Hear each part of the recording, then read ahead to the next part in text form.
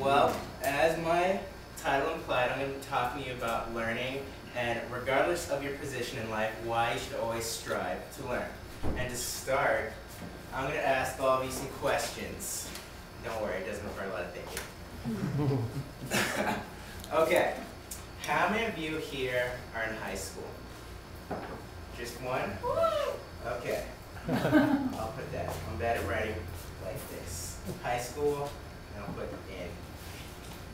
All right, how many of you have graduated high school? All right, a couple, sorry. Okay, so I'll put high school grad. A bit awkward, sorry about that.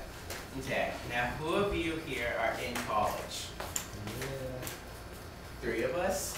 Oh, two in college. 2 1/4, okay. Okay, so I'll put college in. Okay, now how many of you have your associate's degree? Ooh, anyone? No one has their associate's degree? Okay, okay. I'll just put it there anyway. I'll just put AD. I'll take that out.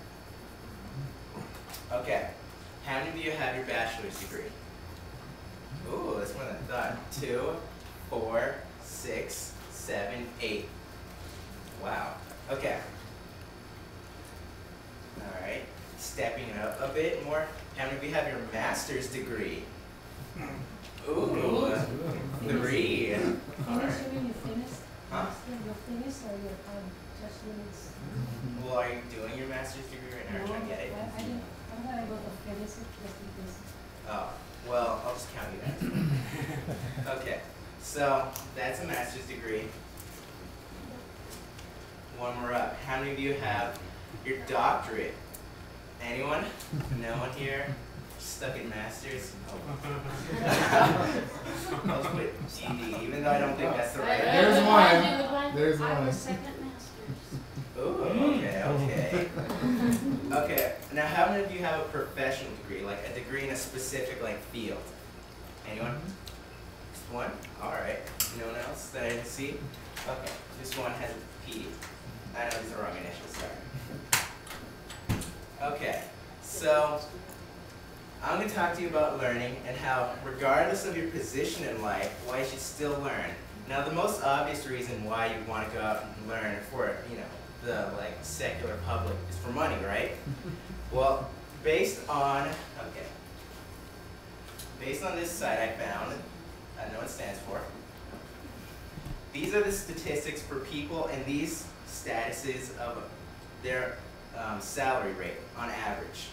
So someone who's in high school, like Alex, if you dropped it right now, you'd be making $23K a month, or a year. That's, I don't know if you could live on that, maybe. All right, someone who's a high school graduate, me, and Abel, and everyone who's here, if that's all you had, you'd be making $30,000 a year. Getting a bit better. In college, where me and Abel are at, we'd be making $36,000 a year. Getting a bit better. All right. Associate's degree, $38,000 a year. All right. Okay. Now step up to bachelor's, go straight up to 52. That's what I'm supposed to earn. On average. On average. Okay.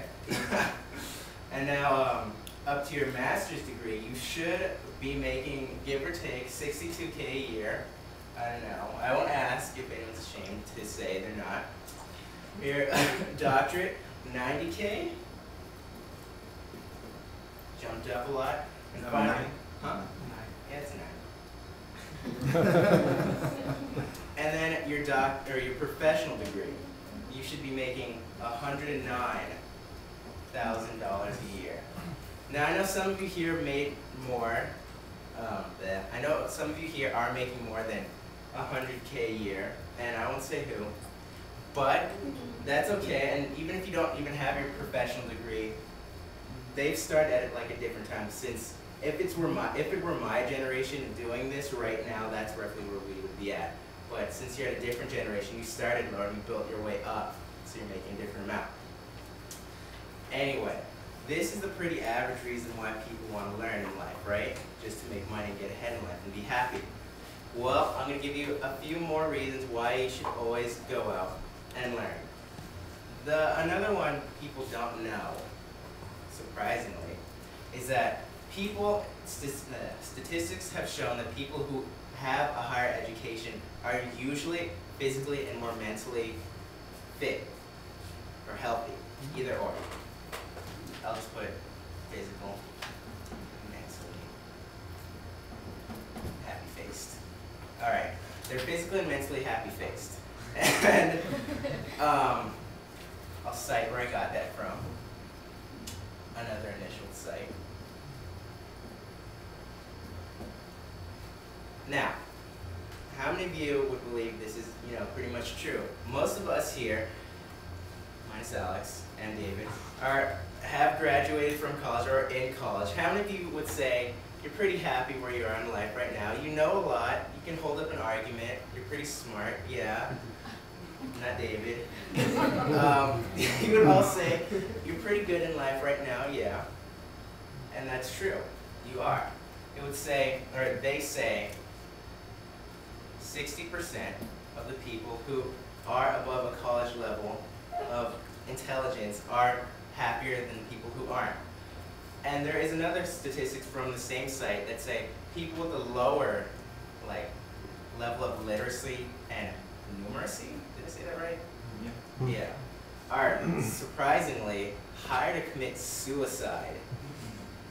That was kind of shocking to me. But people have argued that when you have a higher education, you know more about how to take care of yourself, and how to do things of that nature. You make more money, and that's why. There's no real way to differentiate between making money and being happy because of how much you know and things like that. But I like to think if you do know more, you are happier, more physically and mentally happy-faced. All right. Here's another one for people who are starting to get a bit older in age, who are above 30 plus. This isn't known, but more mental stimulation will reduce the chance of Alzheimer's. So if you can get that, go out and do anything to stimulate your brain, whether it's learning a new dance. It doesn't have to be that strict, generic, reading a book, learning what's in it. You can be doing anything to stimulate your brain as long as you're learning something. You could be learning someone's name, you could be learning what someone likes, you could be learning about another culture, anything. It doesn't matter. And then there are other more social reasons why people, all of us should here, want to increase our intelligence. And the first is for self-improvement. I really need to write this down. I'll put self-up.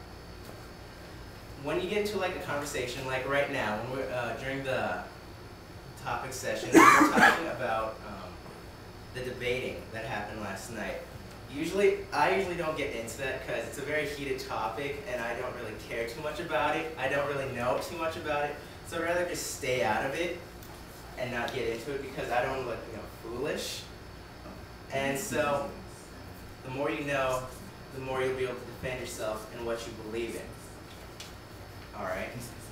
And then, when it comes to talking to people, you'll have more to talk about.